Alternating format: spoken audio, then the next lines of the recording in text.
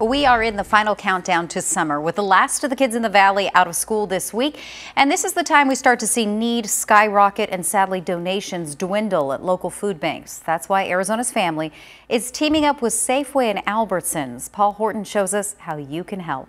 98% of what St. Vincent de Paul provides for the community comes from the help of their volunteers. Megan Higgins and her daughter have been volunteering every other weekend.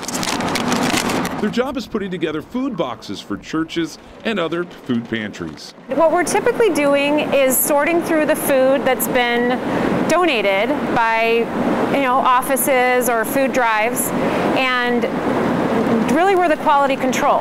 So we get rid of anything that's expired or damaged. Expired food can be an issue, and that is why monetary donations are so important to keep each box of food fresh. The monetary donations help us supplement with those additional proteins, that extra fresh food. And when we ship this box out to our food pantry, then we can also take some of that money and go buy milk, eggs, butter, all those things that we know help us cook and round out meals.